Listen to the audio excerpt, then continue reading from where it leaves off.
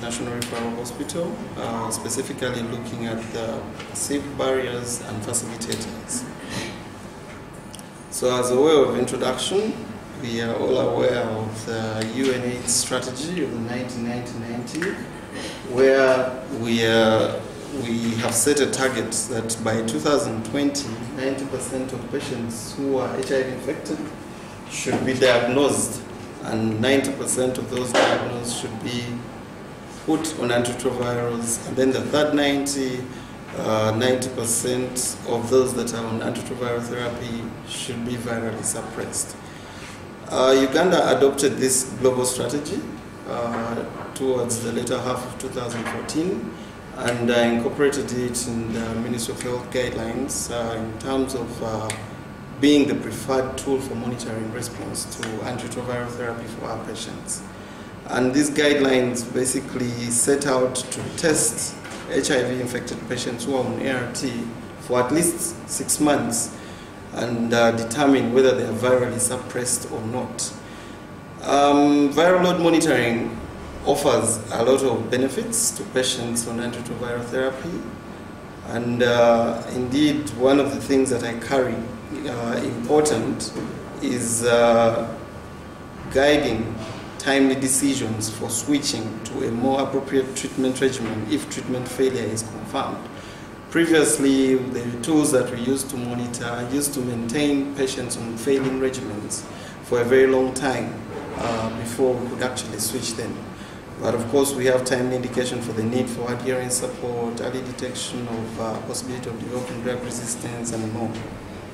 So based on this, I want to describe the HIV viral load cascade at Mulago National Referral Hospital, the HIV outpatient clinic that sits at Chirudu as the medical services are being offered there. And after describing the cascade, I would love to explore the barriers too and the facilitators for viral load monitoring among HIV-infected adults at Mulago. So the population of interest is all HIV-infected adults attending the outpatients clinic that have started antiretroviral therapy after December 2014, and this is when the intervention was taken up by the clinic. So we shall definitely have every patient that has had at least 6 months exposure to antiretroviral therapy included in there. And I plan to use quantitative and qualitative methods in 2 phases in order to determine the cascade, and then further on to determine the facilitators, the barriers and facilitators. So in the first phase of the study, which is focused on assessing the assessment of current care, I'll use a descriptive cross-sectional method utilizing the electronic medical record system that is at the clinic, but also reconciling this with routinely collected data from Uganda National, or CPHL, or Uganda National Health Laboratory Services. So I want to determine how many patients are in the clinic, how many have had their viral load done, but most importantly, whether they've had it in a timely manner. So we shall abstract information from the patient's files using for different variables of interest, and we'll have a trained team that is going to abstract this information. And one of the key variables they'll look for are the social demographics, the CD4 cell counts, and the duration that the patients have spent on antiretroviral therapy. This will be done by reviewing medical records that are already in the clinic, looking for compliance with the guidelines to assess for adherence to the viral load guidelines in the clinic. So adherence will be quantified as proportions of actions taken compared with what is expected according to the indicators that are recommended by viral load guidelines, the Ministry of Health viral load guidelines. Ideally, among those whose viral load is less than 1,000 copies per mil, we will evaluate the proportion with the viral load that is performed within 15 months. that is adding a 3 months window on the 12 months that are offered by the guidelines, Ministry of Health guidelines. So for patients who are virally suppressed after 6 months, we are supposed to repeat the viral load 1 year after. So for those whose viral load was less than 1,000, we will add 3 months to see how many have had their viral load performed in time. But those who will have performed it late will be considered to be those that have had it more than 15 months, and those who have not had it will be considered as the never. For those whose viral load is 1,000 and above, ideally should have a repeat viral load after the intensified adherence counseling session of 3 to 4 months, but ideally should be repeated within 6 months, and anybody that has had it within 6 months shall be taken as an action that is appropriate, but anybody after that will be taken as late, and those that have never had it will be considered as never. For those who've had 2 viral loads that are more than 1,000, we shall evaluate the proportion that was promptly switched to second-line antiretroviral therapy. And this is basically defined within 3 months. Those that do it after 3 months will be late, and those that never do it will be regarded as never. So with that information, I hope to come up with a cascade that shows how many patients are eligible or were eligible and have actually received the viral load in timely manner. For objective 2, exploring the barriers and enablers, I hope to conduct semi-structured interviews with the health workers and also conduct focus group discussions with the patients to determine the individual and contextual barriers and facilitators to the uptake of these monitoring guidelines. So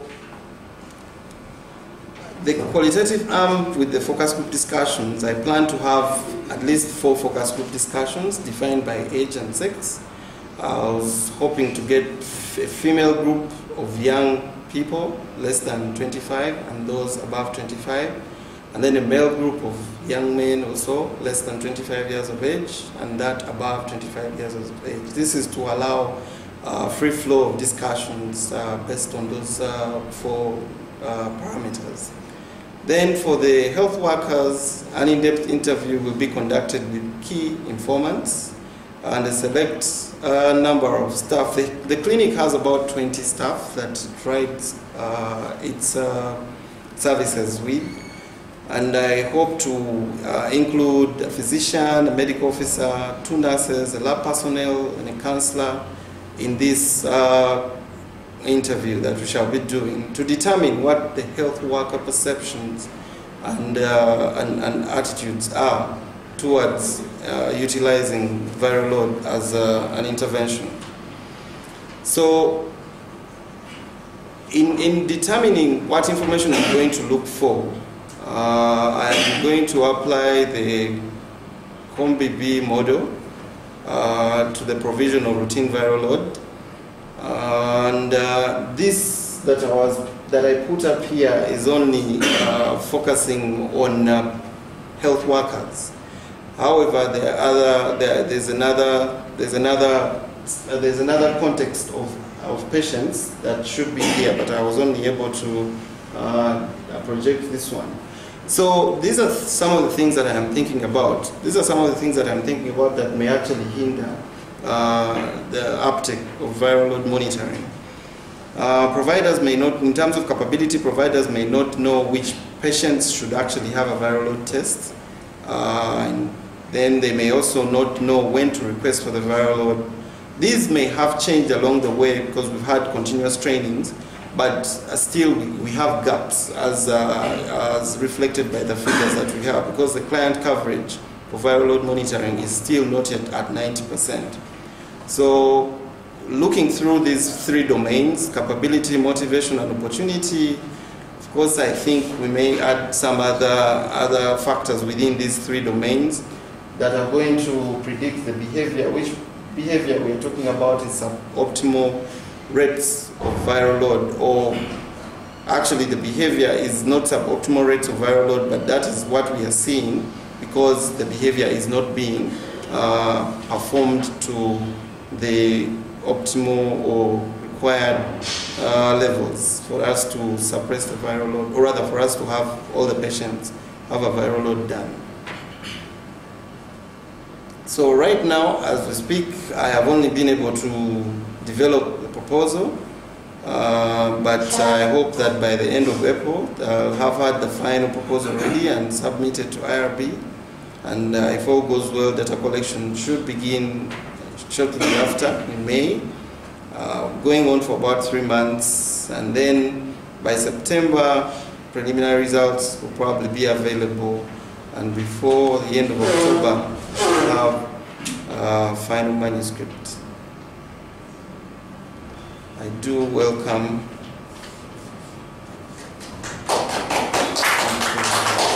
Thank you, Ivan. You've actually finished on the dot. So, yeah, sure there's some comments or questions on Ivan's proposal.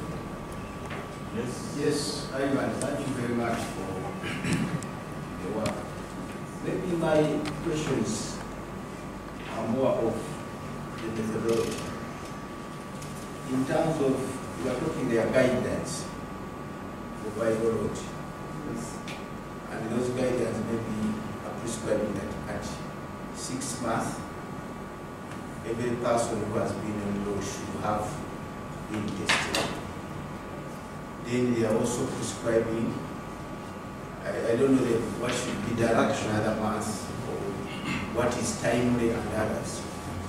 So I would think that maybe you could outline those guidelines and use them as what is supposed to be followed by clinicians. And then look at those steps and say what proportion,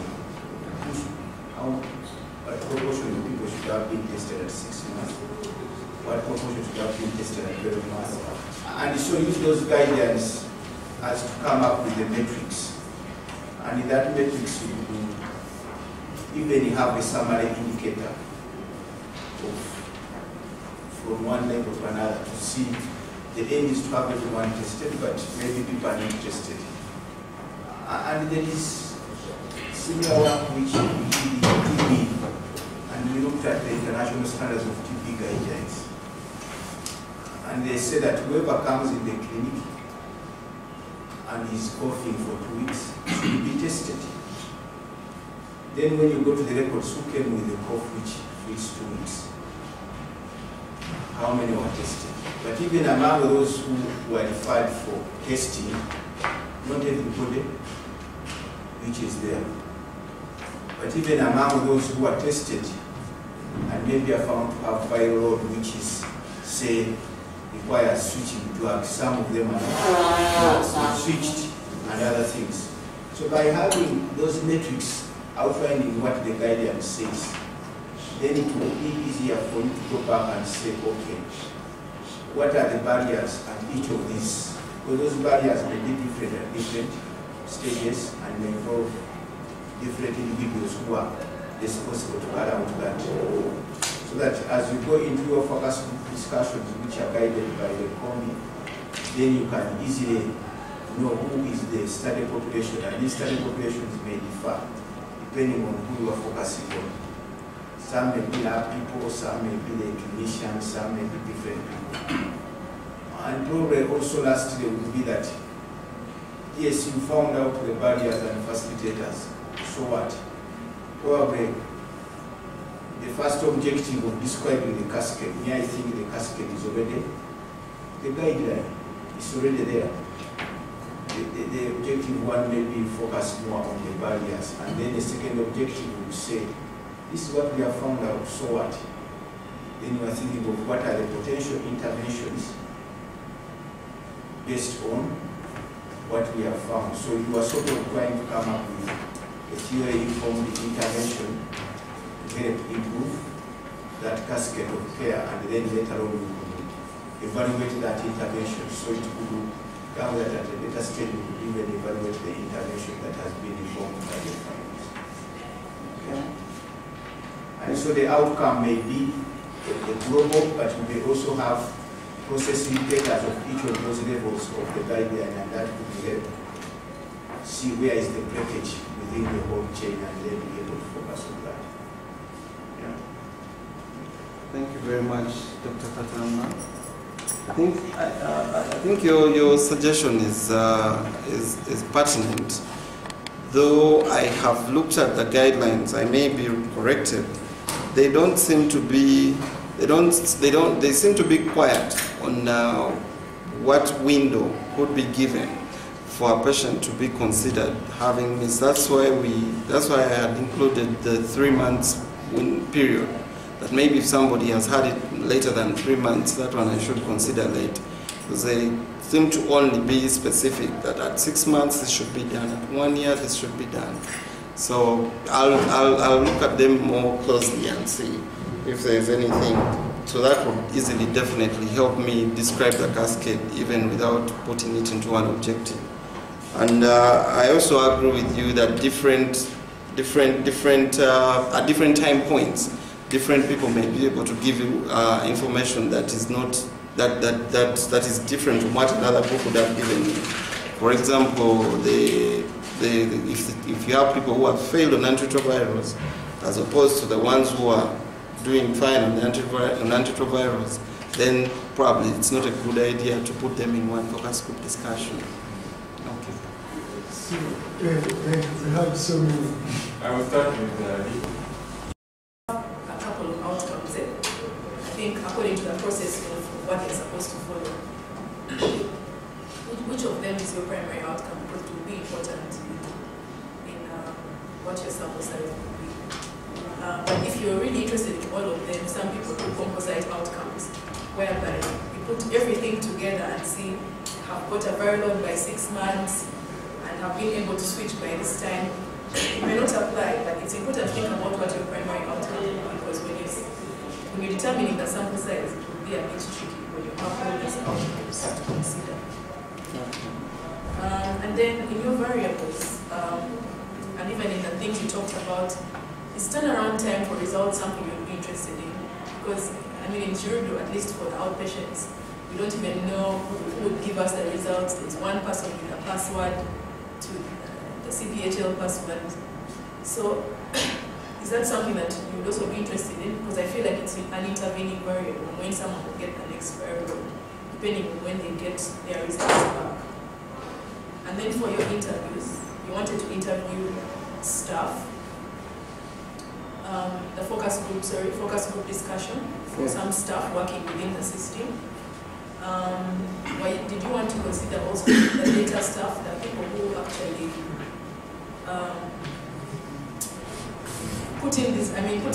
feed in these viral loads and give us the results? At least for me, I would be interested for Chirudu. It's something that we just have no idea how it works. Okay, thank you. I think we'll take all the remaining questions and comments and then the answers at once. Next one is Professor. Yes, thank you, Ivan, for your presentation. I just wanted to follow up on your methodology. We're using a mixed methods. Now, there are names for these designs, the different designs.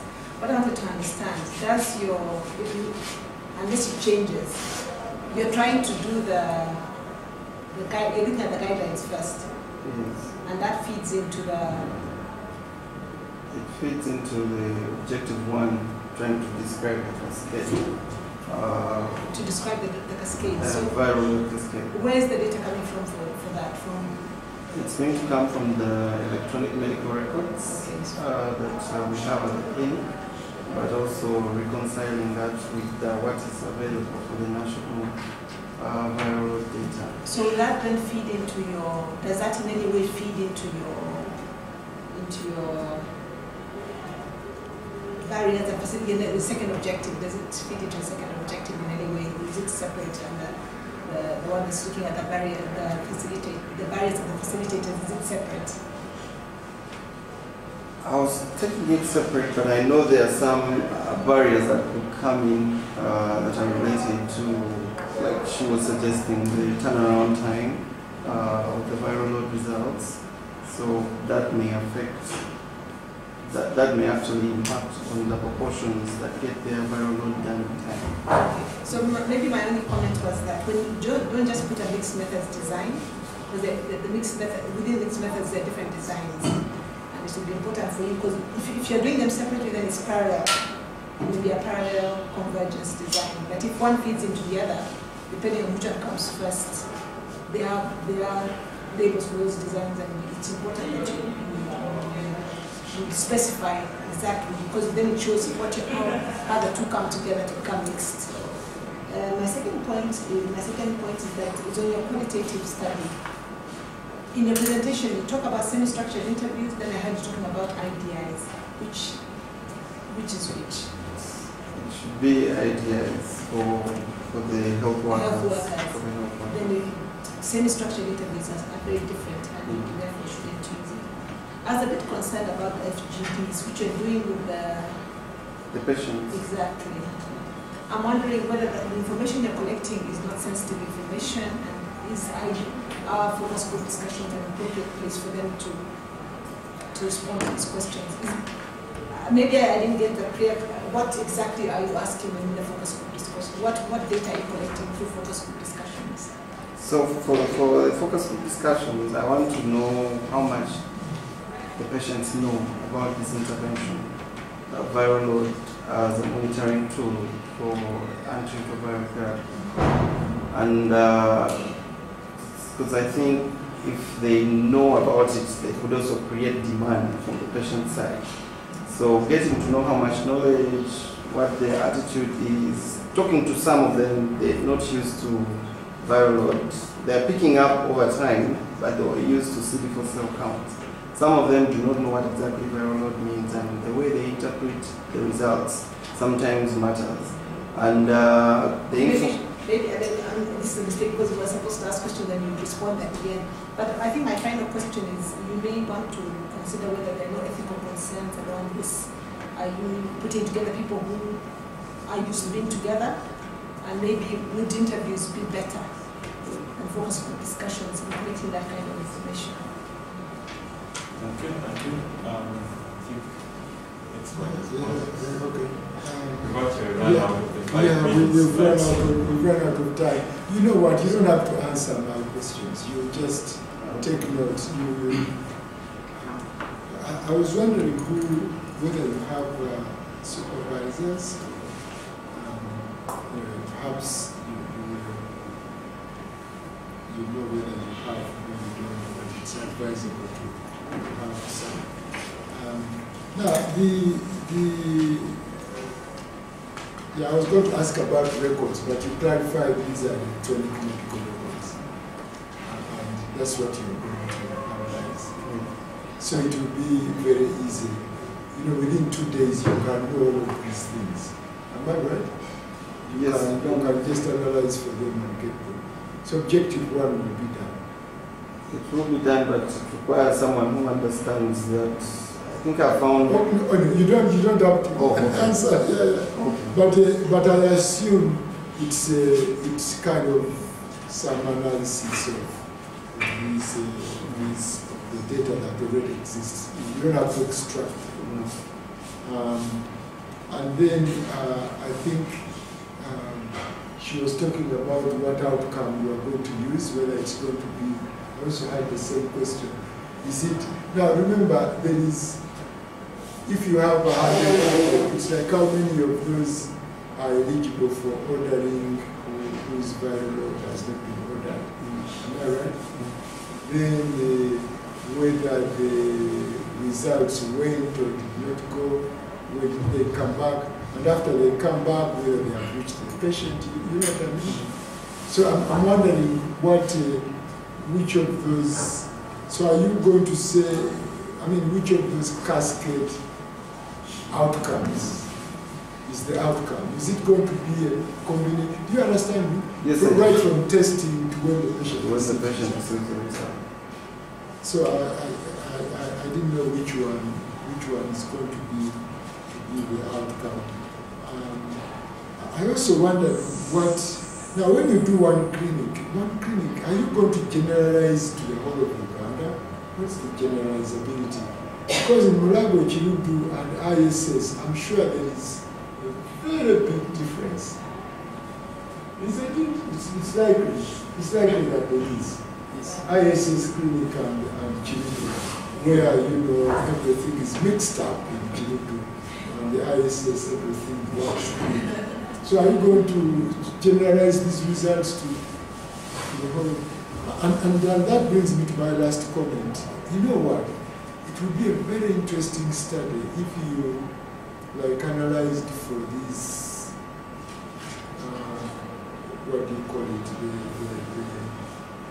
turnaround times for different things, and then you design an intervention to address those. I'm just wondering, you're just going to find out these things and facilitators and barriers and then go away. Am I right? I don't know whether, you know, you would say, well, if we did A, B, C, D, you know, because these parameters, you can get all of them by analysis. So you can know what the baseline is. And then you can do your intervention, whatever, based on what you find from your combi, you design an intervention that addresses those capability and motivation and whatever. And then you look at whether these turnaround times have improved. Then you can, but that is only my own thinking. You may say that's not what I want. And you don't have to answer these questions. They are always just advice. Okay, thank you. Is it very quick? Actually, I seek clarification from this comment. I think for his good and Dr. You mentioned something like creating an objective where you would search for potential interventions. Yeah. Could you please clarify on that? People interviewing people? No. What do you exactly mean? Yeah, because he's going to interview people based on those barriers. For example, in case you find that some people don't have either the knowledge, based on that only model you apply, there is knowledge and skills being developed. Whether some people are able to do what they do. But there is the issue of opportunity, the environment in which you work. It may be an issue of time, it may be an issue of resources and other things. But there is also motivation as another area which has got the people on the effective and automatic.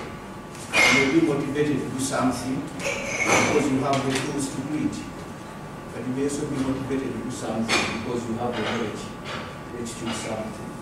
And so by increasing your knowledge or looking at the benefit of doing something, you will be motivated. So through all what you will find out through the barriers, you can now think what are the intervention functions that need to address this. And then those you can package them into an intervention that you can later now say, develop an intervention based on the barriers. And then you can evaluate it to see whether it has worked in the setting. And then evaluate what made it work or made it not work. So it's something like that. Thank you. I think Ivan, in the interest of time, we need to move to the next person. But I hope that you got the key concerns and suggestions that are about the objectives, streamlining them, and where to start in terms of looking at this cascade. I'm going to look at how many people have done proposals, or you're going to look at it with the view that you're going to come up with some interventions to improve where the cascade is at, and which might require using more than one side. But I guess you've got some feedback.